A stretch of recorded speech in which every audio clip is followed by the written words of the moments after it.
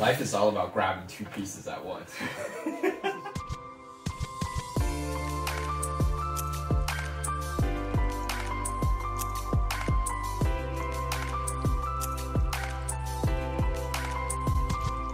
We are on. We're recording.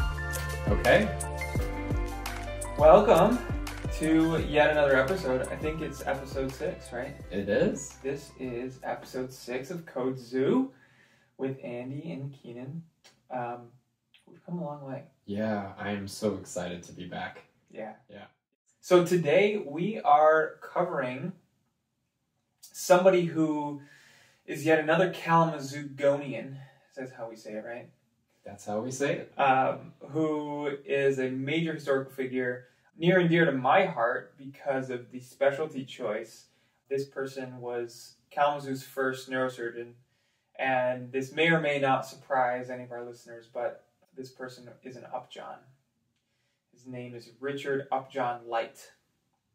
He was Kalamazoo's first neurosurgeon. He was one of Harvey Cushing's last students. He was a pilot who flew all around the world. He was a photographer. He was on the board of trustees at Upjohn. He was the president of Kalamazoo College.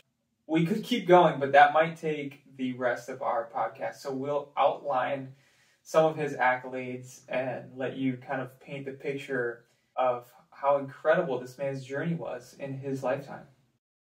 Getting into his upbringing a little bit, Richard Light, so his grandfather is the OG, Dr. William Erasmus Upjohn, who we talked about in episode 5, if you want more information about him. And his mother was Winifred Upjohn. And so he was born during her first short marriage in 1902. And as part of the Light family, his father, Rudolph Light, was actually a psychiatrist, which is near and dear to my heart. That's a specialty I'll be going into. And so his father joined Upjohn in 1907, was a vice president around 1910, and then retired in 1930, and also served as mayor of Kalamazoo. So there's certainly some influence in his family, in good social standing. When we look at, his later years, I feel it really sets up the path that he took. His education started early on in the Kalamazoo schools, but he ended up finishing his high school at Culver Military Academy. He then ended up going to Yale for his undergraduate degree, and he graduated in 1924. And just like his grandfather, he also enrolled at medical school at Ann Arbor. Now, in his senior year of medical school, he took official flying lessons. He also enlisted in the Army Air Corps after graduation. So he was getting out there and living life, is what I'm saying. Yeah, this is interesting to me because this was one of the times where he wasn't influenced by his environment, by the people he grew up around, but it was on his own accord. And I don't know, we'll see where it took him, but maybe it speaks more to his own intrinsic drive for what he loves than an extrinsic pressure to become somebody that his family tells him or expects him to become. After receiving his medical degree, he went on to Peter Bent Brigham Hospital to study neurosurgery with the Harvey Cushing, the father of neurosurgery here. And so if you guys remember in episode 4, we touched upon Dr. Cushing and as well as William Bovey, and we shared a little bit about that and their impact on surgery. And so if you're interested in that, definitely check out episode 4. Good plug. Second plug of the podcast today. Yeah, I think I'm getting better at that. Richard Light spoke at Dr. Cushing's birthdays and other celebrations with him. And something crazy happened. Yeah. I don't know what's crazier.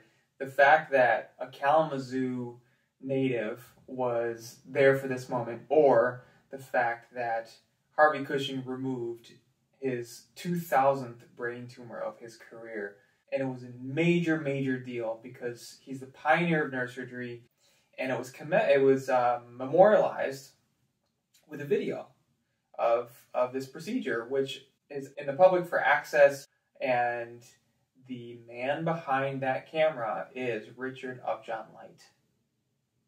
Just what a moment, right, to be there.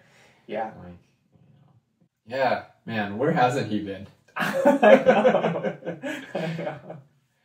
And aside from all the crazy places he's been, he had, even when we consider his medical training, quite the storied career.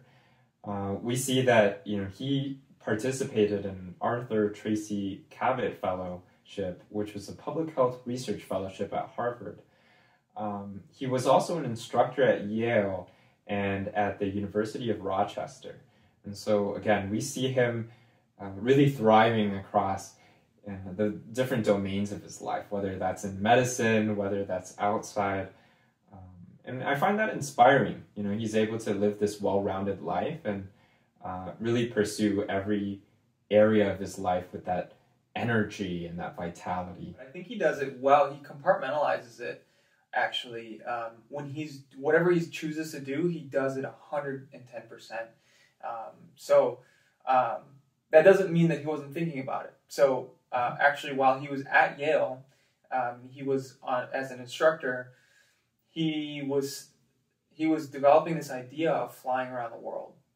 And in August of 1934, he shipped off with one person, his co-pilot, who was his navigator, his radio guy. His name was Robert Wilson, and they went off for their 5-month trip around the world. Wow.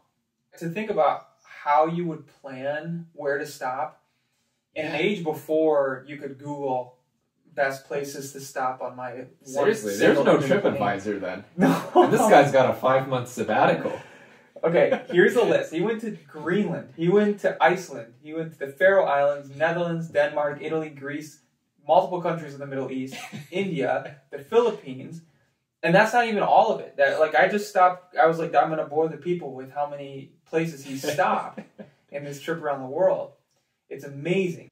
And actually, part of his trip, he was the first American to fly into the Philippines.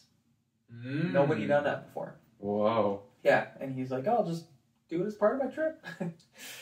So he finished the trip in 1935, published this book titled Journal of a Seaplane Cruise Around the World, and they published it in 1937.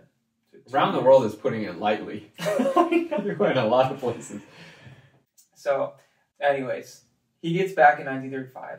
He meets a nice lady and gets married in the same year. And her name was Rachel Mary Upjohn, who is W.E. Upjohn's granddaughter. V.O.G. William Upjohn's granddaughter. Wow. Okay. Things get spicy. Yet again, the Upjohn family tree is here to spice up our podcast. So they share the same grandfather, which means dun, dun, dun, they were cousins. Yeah. Now, to make it nice, they're distant cousins, Right. They have to. Yeah. But they're cousins. Not a huge deal. Apparently, when you're rich, you gotta keep the wealth. Yeah. Where the wealth belongs. Sure. I wouldn't know. But maybe one day, when we're rich from this podcast, they got married in 1935, and in that following year, they planned a trip of their own. So in 1937, 2 years after his first round-the-world trip, they planned a trip to the Americas and into Africa together. Whoa, so how the newlywed, yeah, what a way to test your new marriage. Huh? Yeah. So it was cut short because I think a hangar collapsed on their plane. Not while they were in it, but it collapsed and destroyed their plane. But this one was significant because they took tons of photographs. And it was actually like a geographical treasure because it was parts of Africa that were uncharted. And so they published a book called A Focus on Africa in 1941, a couple years after they finished their trip. It was such important work that colleges for many years after the publication of this book were using it for their college curriculum. That's super neat. Yeah, I know. Yeah. This humble guy who just Yeah. travels around the world taking photos. They get back from this trip, they write their book, and he says, I've basically kind of scratched the itch for a flight, and I'm done. I've seen what I need to see. I need to get down to the business of surgery. And he jumped right in. In fact, he started before he even went on his trip with his wife to Africa. Let's see. In 1936, he started his neurosurgery practice in Borges. If you think back to our episode 1, now I'm pulling an Andy and plugging episode 1 here. Yeah. We talk about Homer Stryker and the uprising of the Stryker Corporation. Mm-hmm. He was doing so much starting around the same time, 1936-ish. Right. Are you telling me there's overlap here? There has to be. Oh my gosh. And okay, coming to the future, coming to now, it makes me think Stryker is most well known for its orthopedic instrumentation and its neurosurgical instrumentation. Right. Were these guys in cahoots? Yeah. So Richard Upjohn Light had come to Kalamazoo, started his practice. He was the first neurosurgeon in Kalamazoo. Mm-hmm. He was the first outpatient neurosurgical clinic in the state. Okay. Yeah. And he worked out of the 5th floor of Borges. At the beginning of our 3rd year, so near our first rotations, mm-hmm. was when they switched operating room floors to what we know is the big, beautiful Stryker Center in Borges. Yeah. Where it's these huge operating rooms, fantastic Yeah. center. Yep. But basically, like the year before we got to our rotations, and every year prior, the 5th floor of Borges was where the operating rooms were. Mm.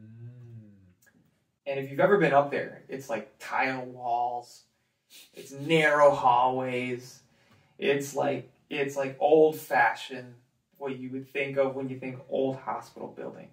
Tiles that Dr. Light stepped foot on? Yes. Is that what you're telling me? That's where he began his neurosurgery practice. Oh, man. Yeah. Those are the same operating rooms. That is pretty neat. It is neat. Ooh. Yeah. Yeah. So he started his practice there and then kind of jumped into a bunch of other medical roles. So probably before he left for his Africa trip with his wife, he was elected board of directors for Upjohn until 1968. Mm-hmm. He was asked to contribute, while part of the board of directors, to a new hospital called Bronson Methodist Hospital. I think we know it. They needed some funding, and Upjohn responded by saying, we need a committee to ensure that the creation of this hospital is going to be long-lasting, built on the right management principles, and has an appropriate plan for long-term success. And Light was appointed chairman of that committee, and obviously was successful because that's where we're training now. Yeah, still here. Yeah. So he was involved there. In the 1950s, the city of Kalamazoo decided we have a growing elderly population and we need to figure out how to take care of our senior citizens. They reached out to Light because of his travels overseas and his time in Stockholm. And they said, listen, we're going to appoint you president of something called the Senior Citizens Fund of Kalamazoo. And so he created residence for supervised accommodations. What does that mean? Assisted living, as we know it today. There we go. And he modeled it. They said it was like a carbon copy of how it was in Sweden. So interesting. Even though Sweden gets the credit, Light is the one who implemented assisted living in Kalamazoo. He was also the president of the American National Bank during World War II.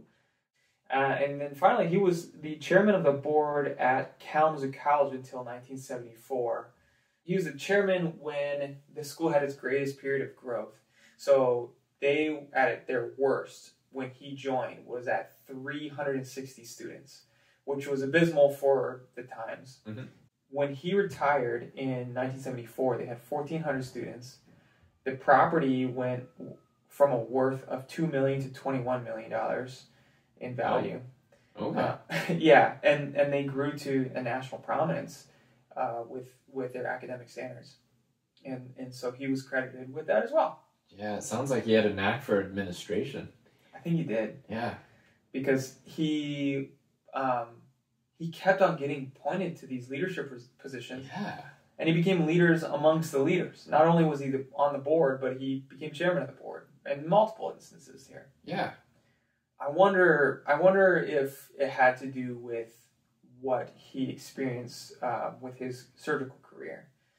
Well, I'm just wondering right now, okay, in light of all this, no pun intended, and everything that he's done, how much surgery did he actually do? Yeah. So, obviously his career wasn't Harvey Cushing's. He didn't remove 2,000 brain tumors. But he was productive. He had his own practice that he started and was successful. Mm-hmm. But the sad thing is that he had to retire pretty early. Huh. How come? He had a skin condition that prevented him from being able to scrub into surgeries. Oh, jeez. It was a rash that just would like flare up and was too sensitive to abrasive soaps or something like that. But he couldn't scrub into surgeries, and so he couldn't perform surgeries. Yeah. Man, what a shame for that to develop after you've gone through all that training, or in the middle of going through all that training. Right. Gosh. Yeah, and even with the worldview that he had, he saw patients all over the world. Mm-hmm. And to be able to bring that knowledge to the States and to Kalamazoo, only to have that cut off. Yeah. When I think about all the training that we have to go through, it does feel a little bit disheartening to think that it could be cut short like that. Mm-hmm. So. He probably finished his training around 1934. And so to have retired in 1946, he had a decade of experience. Mm-hmm. When he wasn't flying, obviously. Sure. But still, 10 years for an experience under Harvey Cushing, among other people to train you. Right. And then all the things that you've been able to see, it seems short. Yeah. Especially as a surgeon, you want to hone your skills. You want to do as much surgery as you possibly can. Yeah. It's a short career. Yeah. But it didn't seem to stop him. No. So, let me ask you this then. When considering everything, he's been through in his career, what do you feel like his legacy is? He's not necessarily credited with any one thing in particular, but he contributed to what is now kind of considered the beginnings of cardiac pacemaking. Mm-hmm. He developed a device in animals to stimulate the nervous system with a remote control. So he was the developer of that. It was pretty early on while he was at Yale, mm-hmm. But sure. He developed kind of that pioneering technology with remote control stimulation there. Yeah, there's some aspect of contribution there, Mm-hmm. All research kind of builds on itself. Definitely. The other thing that he is credited with is something called gel foam. Okay. What's that? A polymer matrix that absorbs up to like 45 to 50 times its own weight in blood. And it's also coated with hemostatic products like fibrin and thrombin and those kinds of things that can help the blood clot naturally. Fascinating. It's used so often in brain surgery because it doesn't require a significant amount of pressure, which you can't really afford to put pressure on the brain. Mm-hmm. And you can use it where you can't otherwise afford to use electrocautery. Mm-hmm. Like we talked about in the Bovie episode, you can just burn blood vessels closed. Right. But that's not always the safest or best thing for the patient when you're inside their brain and need to stop bleeding. That's pretty neat. Mm-hmm. Yeah. Yeah, it kind of seems like he took, what Cushing and Bovie worked on and then took it one step further, thinking about the limitations of the Bovie knife. No matter what, he brought a lot of energy to his pursuits, and it's neat to see how that can pan out and impact humanity for the better. Mm-hmm. Well, it sounds like at the end of his life, he, came back home to Kalamazoo and he died at home on May 24th, 1994, of a heart attack. And it seems like, him living this storied life of traveling the world and doing all these great things. To me, it's kind of poetic that he comes back to his birthplace and does all these things to, advance education or advance healthcare in the community, and then ends up, spending the remainder of his time here. He could have planted his roots anywhere, especially as such a man of prominence. Yeah. But he came back home, probably to keep everything in the family, the Upjohn. Good point. Yeah, so that's probably where we will end up wrapping this episode up, and leave everybody with something to think about, how someone from Kalamazoo can have such an incredible story that doesn't have to be an incredible story because of one track they followed, or one accomplishment they achieved, or one obsession they had. Right. But someone who literally took every ounce of life and squeezed it for all it was worth. Makes me want to go out and seize the day. Yeah. So, Yeah. we leave you with that today. Thanks for listening. We will be following up soon with some more episodes here, but we hope you guys enjoyed Richard Upjohn life as much as we did. See you guys next time.